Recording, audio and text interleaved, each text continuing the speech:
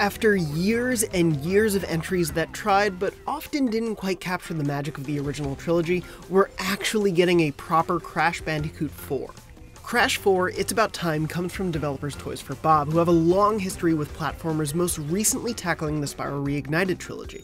With our first look at gameplay, we saw some of the various time-hopping locales Crash and Coco will venture off to, and thanks to a bit of new exclusive footage, we can also see how a level will flow and many of the new moves, ideas, and returning gameplay tricks Crash 4 will bring later this year.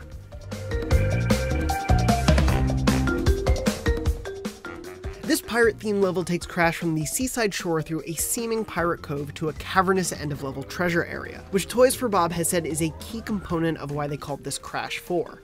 Wumpa, Aku Aku, Nitro, and TNT crates all return as collectibles and hazards around the world.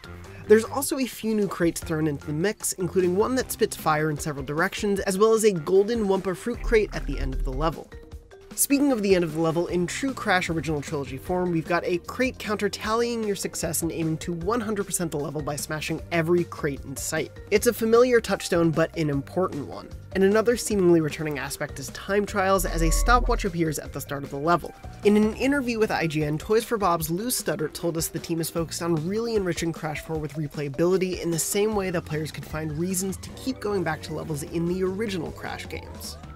Of course, this time they're working with modern console technology, and the impressive detail and design work proves it. There's a great bit of character-enemy behavior early on, as Crash spin-slaps a foe into one of these new enemies sporting whirlwinds around them, which causes that foe to arc on the wind and take out another enemy. Combo kills in Crash have always been a joy to discover, and this one hopefully hints at some intriguing combinations to come. The scope of the level is also showcased in the middle rope sliding section, which offers a look at one of Crash's main new techniques. But as he's sliding and flipping around these ropes, you can see so much more of the level below him.